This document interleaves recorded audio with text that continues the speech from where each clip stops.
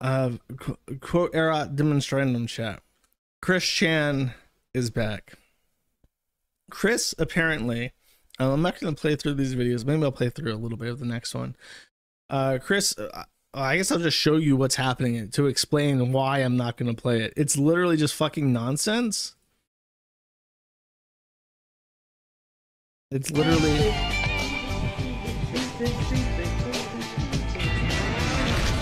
Looks like Team Rock is crashing down again! It's literally nonsense. I do appreciate the South Park reference. That's points. However, the rest is literally nonsense. He's just screaming. There's some editing though, and that's because that child / old woman that I talked about last stream, she is confirmed now to be like his partner.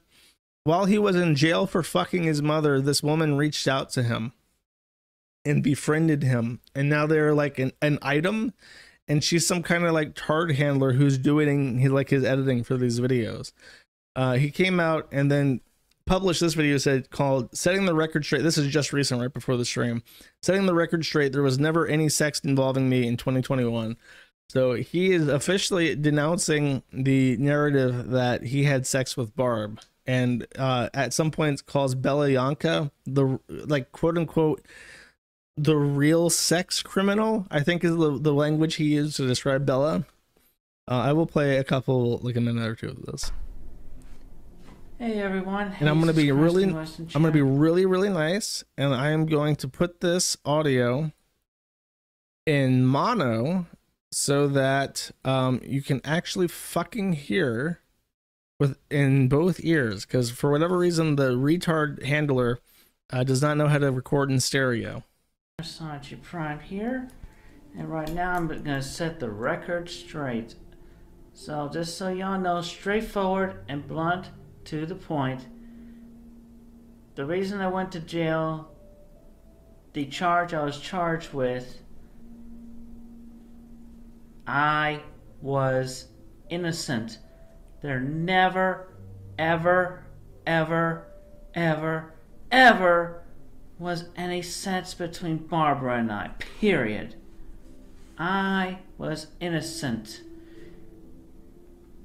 I have a few bullet points to go through anyway.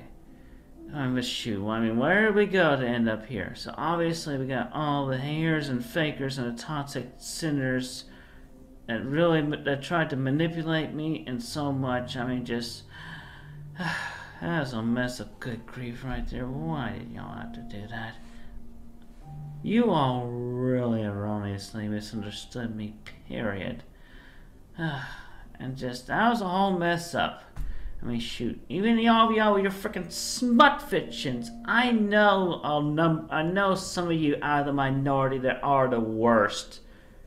Out of the majority being actually good. Okay? You are the minority. You've written those smut fan fictions. You shipped me with Barbara. You shipped me with that Snorlax. Yes, he calls and me I've Mother seen Snorlax. worse ship. And Barbara was definitely not the perfect mother with me. She was not the perfect mother-daughter relationship there, period. Just growing up, there was the times of abuse, even though there was love and caring in there and throughout. But that was a whole different kettle of fish right there.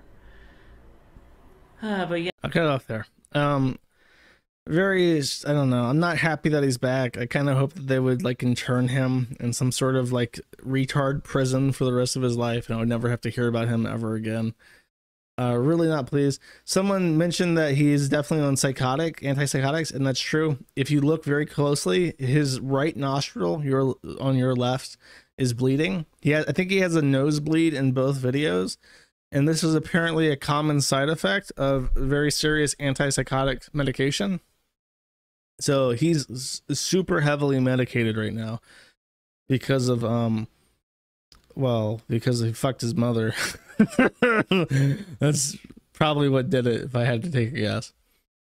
There you go. That's your Chris update. You might notice that his Sonichu medallion is very crusty. It appears to be rotting in tandem with his soul. Yeah, I don't know. very, very. I mean, I don't have words for it. I don't have words for the Christian. Thank you for watching this clip. This is the CACA Loaf. Remember to like and subscribe.